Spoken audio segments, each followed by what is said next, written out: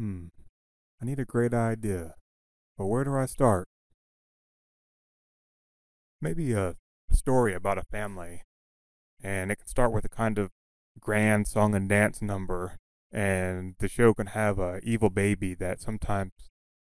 Oh wait, yeah, that's not gonna work. Hmm, this is hard.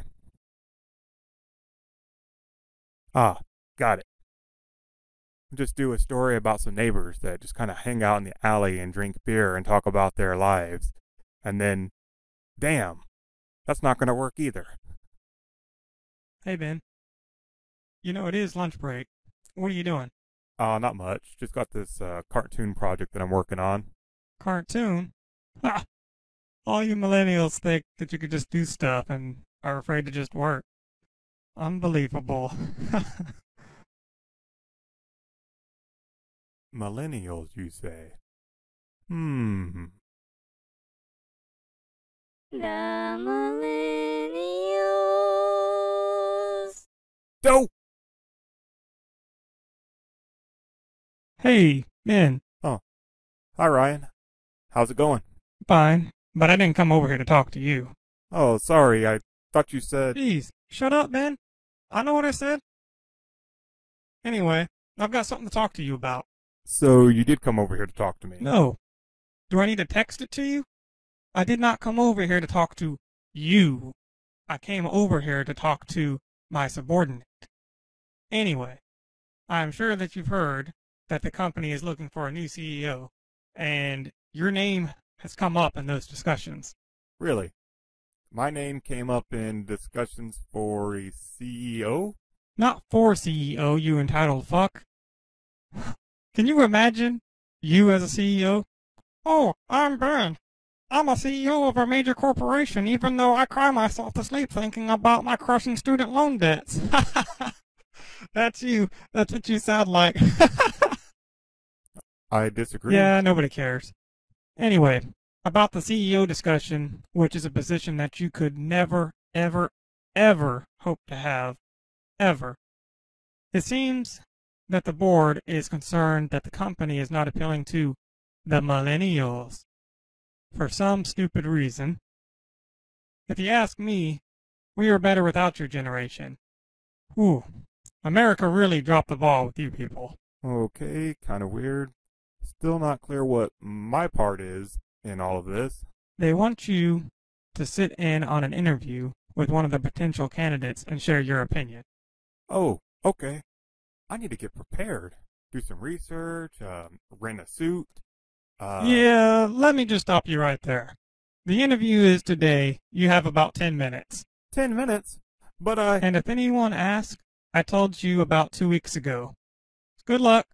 Your job is on the line. My job? Just kidding. But seriously, it could reflect poorly on you, so don't make a fool of yourself. Oh, you must be Ben. Thank you for joining us. Thanks. I'm looking forward to the experience. So, who is it that we're going to be interviewing today? You didn't read the packet or get the resume? Oh my, really, are we? Oh, it's okay. He's from a different generation. They do things differently. Live in the moment. It's cool. Whatever you say. Generation? These guys are like 10 years older than me. We have a great candidate today. A businessman with years of experience. His name is Ronald Bump. There he is. The Ronald has arrived. The Ronald? Hello, Mr. Bump. Thank you for sharing some of your time with us here today. This is my associate. Hello, Mr. Bump. It is an honor to meet you. And this is Ben. Happy to meet you. Thank you all for having me.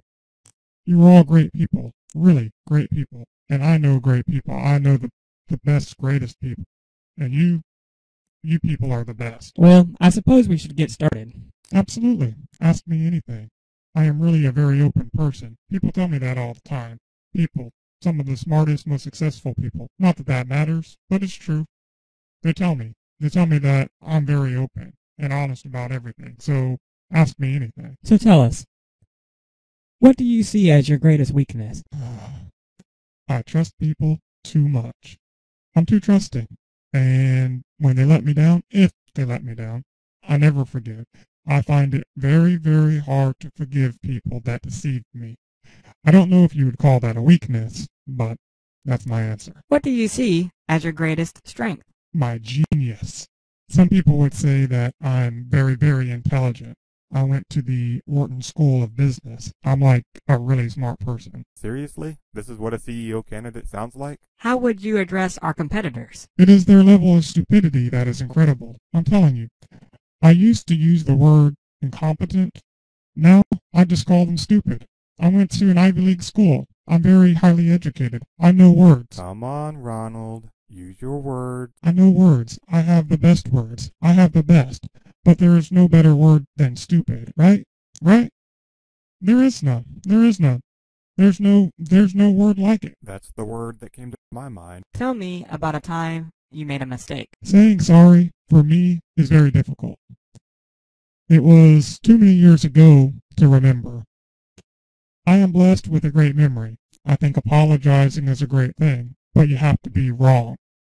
So if I am ever wrong, then I would apologize. But it was too long ago. What do you think would set you apart from the other candidates for this position? I think the only difference between me and the other candidates is that I'm more honest and my women are more beautiful. At our company, we strive to maintain a diverse and inviting culture. Some of your past employees have said some things to us about you that raised some concerns about how you may fit into our company culture. For example, one person said that you said, quote, laziness is a trait in blacks. And black guys counting my money? I hate it. The only kind of people I want counting my money are short guys that wear yarmulkes every day. Could you respond to that and your vision for diversity? Absolutely. I think that is a not very nice question to be asking me, but I will answer because I can, though I do not think that I really should have to.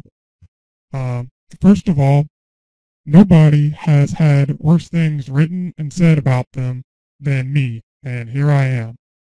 That stuff that employee said or wrote about me is probably true. The guy is a fucking loser. A fucking loser. I have a great relationship with the blacks. I've always had a great relationship with the blacks. You may have seen my African American here with me when I showed up. Let me tell you, a well-educated black has a tremendous advantage over a well-educated white in terms of the job market. I think sometimes a black may think they don't have an advantage or this and that. I've said on one occasion, even about myself, if I were starting off the day, I would love to be a well-educated black because I believe they do have an actual advantage. Holy shit. Is this happening? Do you know or have any kind of relationship with Sam Seisman? I do have a relationship, and I can tell you that he's very interested in what we're doing here today. He's probably very interested in what you and I are saying today, and I'm sure he's going to be seeing it in some form. Recently, I spoke indirectly and directly with Seisman, who could not have been nicer. He even sent me a present, a very beautiful present. So you do have a relationship with Sam Seisman, CEO of one of our top competitors. I gotta get this. I have no relationship with him. I have no relationship with him. I never met Seisman. I don't know who Sam Seisman is. Okay. What kind of CEO do you want to be? I want to be unpredictable. We need to win again. We don't win anymore. The point is that you can't be too greedy. I will make this company great again. That much I will tell you. My IQ is one of the highest, and you all know it. Please don't feel stupid or insecure. It's not your fault. So, how did the interview go? I heard the guy really knocked it out of the park. Didn't really seem like a good candidate to me. Well, the good thing for you is, if he does get the job, at least the CEO will know your name. I didn't think about that. Oh, hey, look, a tweet. Ouch. You should probably go ahead and update your LinkedIn.